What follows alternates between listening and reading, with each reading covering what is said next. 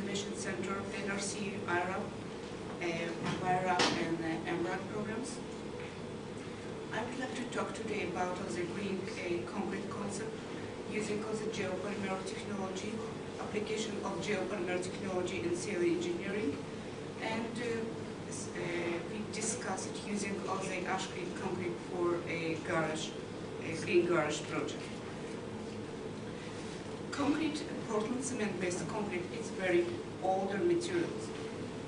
If we talk about the concrete, its materials include all the different components. Based on them, it's Portland cement, water, aggregate, different type of the admixtures. It could be mineral admixtures and chemical admixtures.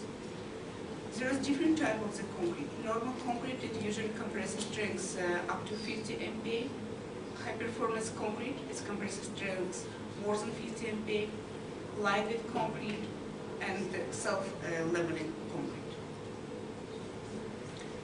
Short information about the very older and new concrete materials. Concrete is second most consuming materials, only after water. Annually use of the concrete reaches more than 5 billion cubic meters. We using in concrete and very long period of the times, minimum 2,000 years. But for production of the concrete, we need to use huge content of the natural resource, like different type of the natural rocks, limestone, clay, sand, and water. Very important component of the concrete is Portland cement. It's binder. For production of the Portland cement, we're using the huge content of limestone and clay. Portland cement production is very high energy process. We talk about the heat treatment and temperature between 1,500 degrees Celsius up to 1,650 degrees Celsius. Another very huge problem is production of the cement connected to producing of the huge content of a green gas. We talk about the 8 up to 10% of the world CO2 related to production of the cement. There is a different way to do it, our more popular concrete building materials to be more green. One of them is using the maximum using the recycled materials. Concrete by itself includes about 75 up to 80% of the aggregate. What we can do? One of the ways is starting to use recycled concrete as replacement of the aggregate. Another way is to using the recycled glass, recycled rubber for aggregate. However, we have some limitations. Using of the recycled products could be have a different negative effect on mechanical, physical, and durability properties. It means we don't have going to condition when we replace 100% of the aggregate by recycled product. For reinforcement on concrete, we usually using all the standard fibers, polypropylene, steel fibers, carbon fibers. Another idea starting to use recycled fibers like FRP, carpet, and bunk fibers. However, we have problems. According to research was done by CIC and another research institute, we have limitation in using all the recycled FRP fibers in concrete at point of the alkali-acidic reaction between fibers and cement matrix. Another way to do it, our concrete to be more green, more eco-friendly, it's using all the less content of the cement. What does mean use less content of cement? We need to reach all the strength. So what we can do is replacement of the part of the Portland cement by another supplementary cementitious materials. For this reason, we have options to use fly ash, blast furnace slag, silica fume, or metakaolin. However, our maximum replacement of the cement by another type of the pozzolanic admixture, so byproducts, could be not more than 50%. Only by this formulation, we have options to reach of the strengths and another mechanical properties that we need to reach according to standard. Antex Western Company going to another solutions to using all the alternative cement will be based on the different type of the product and produce of the new type of the green concrete. Our materials, our technology we'll be using for our products, it's geopolymer technology. You can see here it's very old buildings, Egyptian pyramids. Why? These will be first questions. I'm a civil engineer, and my first question was why it's a new building when we're using all the high performance concrete with compressive strength 80 MPa, 100 MPa, we still need to starting to repair of them after a very short period of this times, comparative to this type of the buildings. Couple thousand years ago, the building of these amazing constructions, and nothing not happy with them. No problems the point of the durability. Professor Davidovich, a French scientist, starting to research and try to analyze what are the materials people using for building of the pyramids. A pyramid, it's a cast concrete. It's not natural stone. According to chemical analysis, they go to the conclusion that a major component of the pyramid constructions, it's alumosilicate materials and alkaline materials. In this point, starting with a large research about the development of the materials will be similar to Egyptian pyramids. According to modern science language, we talk about the geopolymer as inorganic polymer materials. Sometimes we call this type of the materials alkali activated cement or alumosilicate activated cement. For production of this type of the materials, we using of the different type of the pozzolanic materials like fly ash, metakaolin, silica fume, blast furnace slab. Every one of them has a source for alumosilicate materials. But what is very important for us is to have an amorphous phase, and amorphous alumina and amorphous silica. Only in these conditions, this product will be reactive. Some statistic information about the Canada. Canada produces annually close to the 4.7 million tons of coal fly ash, and only 31% of the fly ash is recycled. Another options, or another source for alumosilicate materials could be clays, kaolitic clays, aeolitic clays, or dolomitic. Different type of the volcanic deposit, like trust, tuff, or basalt. They can option to using of different secondary source, like ceramic waste materials, tiles, sanitary porcelain, different type of the slag, blast furnace slag, steel slag, copper slag, municipal waste slag, different type of the ash, hard coal ash, soft coal ash, sewage and sludge ash, different type of the bioash.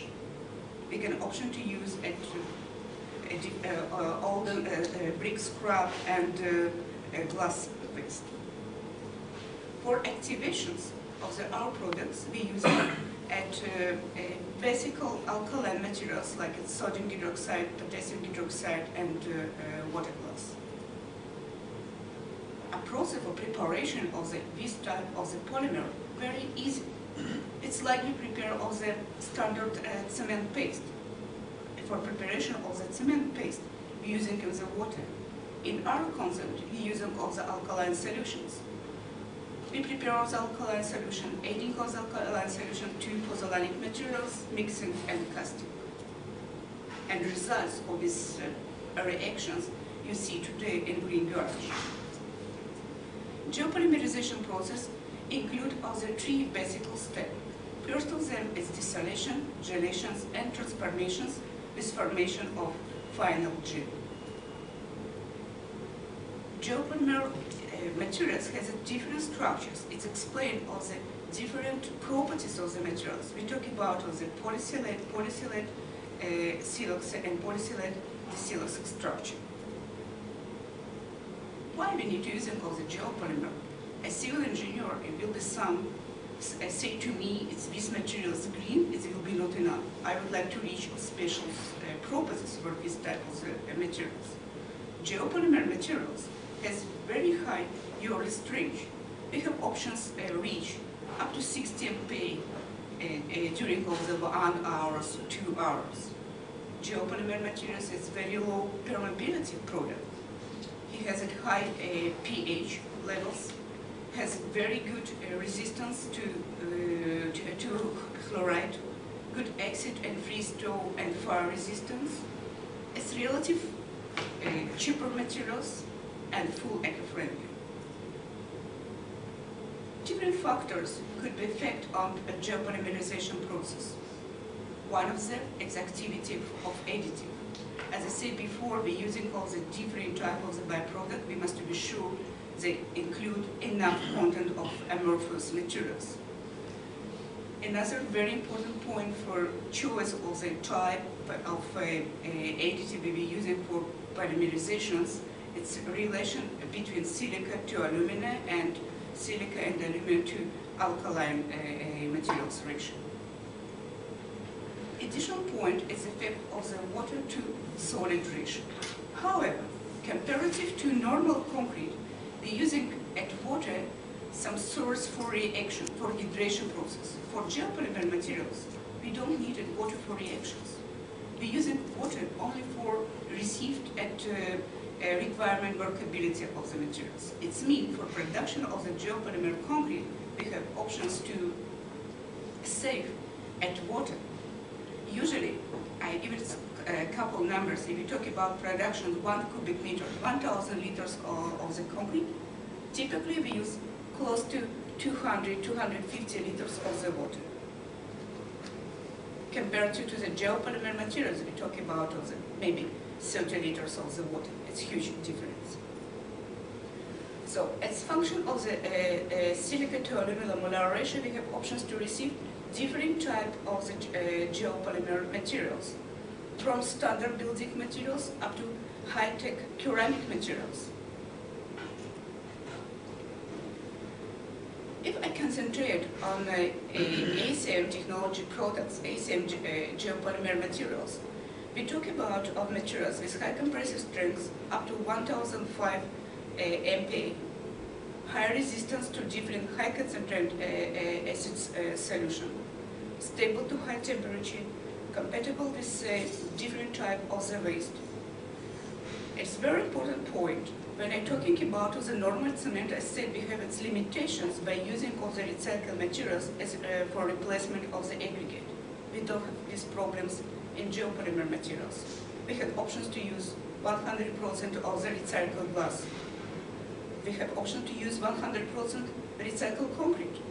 A question is which type of the concrete we would like to receive, which properties, which final properties we would like to reach. Geopolymer, it's low weight materials too. It's self-leveling product and low crack potential products. And very good examples, it's Ashcrete floor and green garage. Usually, if you're looking on the concrete floor, you recognize a lot of cracks, but it's not happy in geopolymer materials. If you talk about the geopolymer product, you have options to use of them for different applications. From ready-mix concrete, precast concrete, it's a different type of the composite materials in other applications for soil stabilizations, or we can using of the geopolymer technology for waste stabilizations too.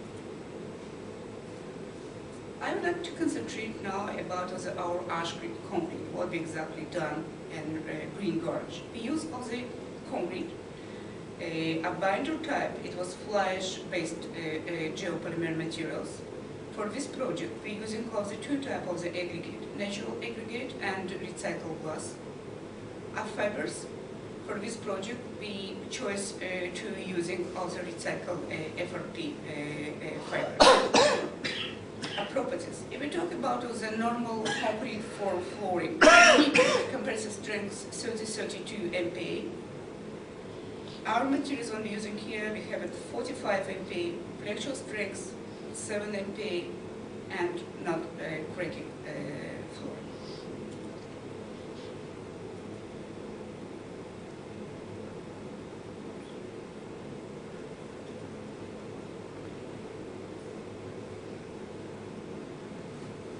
I'd like to present also our movie, how it was done in Green Garage.